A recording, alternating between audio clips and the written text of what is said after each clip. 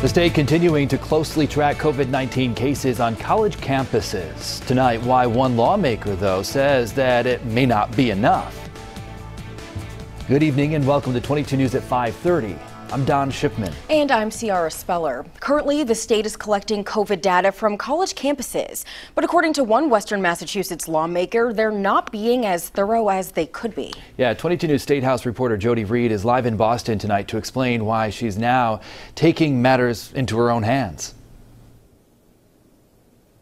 Amherst State Representative Mindy Domb represents an area of the state with one of the state's largest universities, and she knows firsthand that the effect the pandemic has had both on campus and in her community. Back in August, the state started to release community-specific data, but they weren't doing an extensive look into how many of those were found on college campuses. Rep. Domb took matters into her own hands and began sifting through DPH's website. Data is key, right? We're told a lot that our decisions are going to be data-driven in the state and that policies should be data-driven. And if we're relying on data, then we better make sure we're collecting and reporting the data that we need to make those good decisions.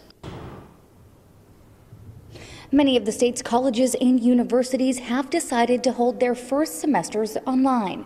When students get ready to return to campus next year, leaders of these higher ed institutions will be looking at this COVID data very closely. Because this data, specifically the data collected by Rep. Domb, will be used to determine who will be allowed to return to campus next semester. Working for you at the State House in Boston, Jody Reed, 22 News.